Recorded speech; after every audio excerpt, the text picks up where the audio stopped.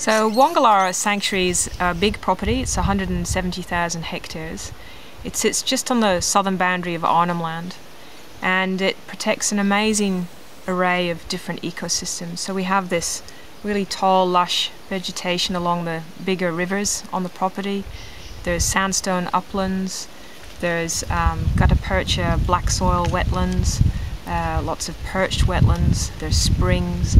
So it's a really stunning property in terms of what it captures. A lot of species on the property as well, but the one thing that is missing here is its small mammals, and the small mammals have been declining across all of North Australia, and it's a problem that we're trying to address here at Wongalara. I'll just take this extra wire off the fence in case we need to do some more patching or tying off. The mammals of Northern Australia are in real trouble, so we think there are about half of the 40-odd species that live in the north are showing really strong signs of decline.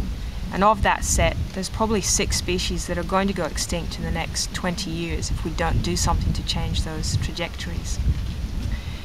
We think that these declines are caused by a combination of feral herbivores. So what I mean by that is buffaloes, donkeys, horses, pigs, feral cattle, mismanaged fire, and feral cats. And so what the Australian Wildlife Conservancy is doing at its properties that are spread across Northern Australia is trying to understand the causes of those declines and then put in place these massive remedial interventions and measure the results of those, or the impacts of those interventions, to see what happens to the native mammals.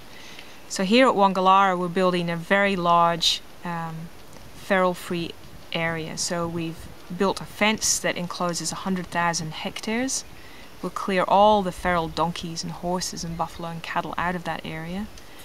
We have 6 years of data on what the native animal populations are like before this intervention. We'll finish the fence in the next couple of weeks, take out the feral herbivores, and then we'll keep measuring to see what happens. What we're expecting to see is that the small mammals inside that fenced area will recover, and the reason we think that will happen is that we've actually done this on a slightly smaller scale at Mornington Sanctuary in the Kimberley, where we fenced and removed feral herbivores from a 40,000 hectare area, and we saw a recovery in the mammal populations there within 2 or 3 years.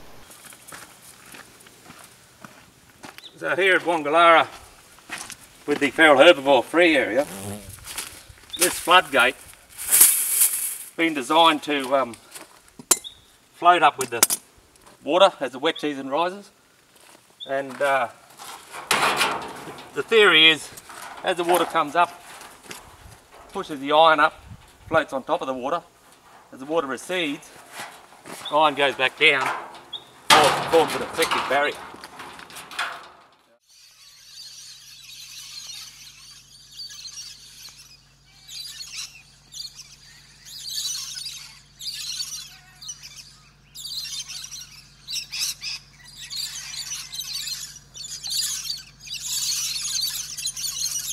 The buffaloes, they're funny, the dirtier the water hole and the messier they can make it, the more they like it. You can see her starting to, she's noticed us now, and she's going to start wandering off and probably move on. But yeah, the dirtier there is, the more the buffaloes like it.